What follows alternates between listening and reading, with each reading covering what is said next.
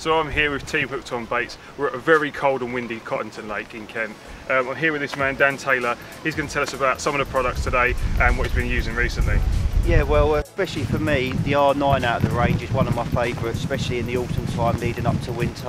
Obviously with all the different food items and bits of particle like the crushed maize, the red dairy, the hemp and the bloodworm. It's all nice and small items as well, so when you're feeding there's plenty for them to grub around and keep you a spot over a long period of time. And obviously the bird life, where it's quite a dark mix, which I prefer, you get less nuisance and then picking up your baits, which is an ideal for me, And how are you using the R9 today? Well, for me today, obviously, because it's really cold and windy and wet, there's not a lot happening, there's not been many bites. So for me, it's just tiny little bags. Obviously, with it being PVA friendly, you can just nick them onto the hook and just literally cast them out as they are, So I'm just fishing a couple of small bags around each rod, just to nick one bite at a time. But there's plenty enough attraction in a small parcel for hopefully any passing fish to actually hopefully get a bite. Lovely, mate. Thunder is coming and it's just started raining, so what I think we'll do is we'll grab the cameras, we'll go get some of this R9 and have a close-up look at it. Right, so what we're going to do, we're just going to have a look through the R9 itself now, the actual product that I've been using, especially like this autumn and into this session as well.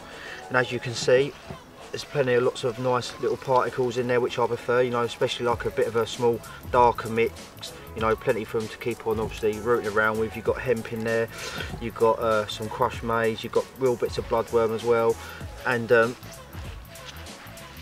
as you can see, there's plenty of food items in there. You've got a nice little hint of red in there with the crushed maize and some nice split hemp, and it's obviously, even on my hand there, you can see how much there is in just a little small handful. So obviously the PVA bags that I've been using this session when it's been cold, even though they've been quite small, you get enough food signal and food items around the hook bait obviously to get a bite even in the colder weather like we've had on this session. And also what I like to use is the bloodworm glug as well from Hooked On Baits, obviously, as well as the particles. It's 100% PVA friendly, nice red colour, dark colour, and there's actual real bloodworm in here as well, so obviously it fits the R9 nice and perfect. And as you can see, especially if you get a nice handful, and just by pouring that on there as well, you can see itself like the real bloodworm coming out of there.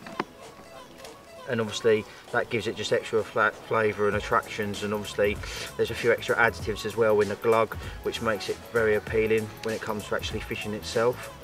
And it's really nice and thick as well, so it sticks to the bait, so as soon as you cast it out and it hits the water, you haven't got to worry about it dispersing and going everywhere. It really sinks to the bottom and then obviously draws up, so any fish that are passing, it sort of stops them in their tracks as well. And I find it works perfectly with the R9 as well as the other particles as well, so it's always worth having a couple of bottles in your van, and it just suits the bait ideal. Like I say, I like the consistency as well. It's not very thin. Even on my hand there, look, you can see there's real bits of bloodworm that are coming out of it as well. So there's plenty of goodness in there for the fish, and obviously bloodworm, it's a natural larder as well, so the carp find it really attractive.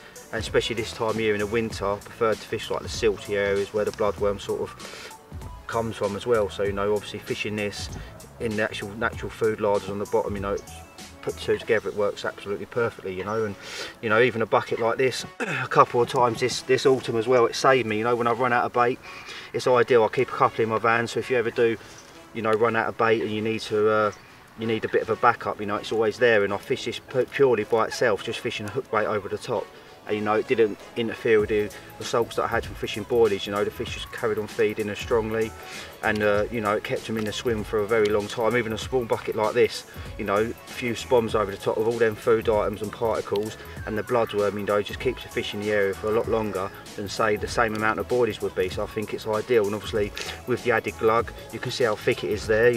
That hangs about in the water column for a very long time, so the fish just obviously keep coming back for more and more.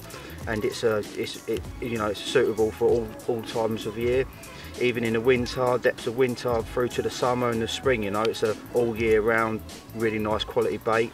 And obviously I like as well, it's quite dark as well, so if there's a lot of bird life on your lake, you won't have so much of a problem, because they just won't waste their time diving down picking up the small grains what's in the mix. So it's very ideal.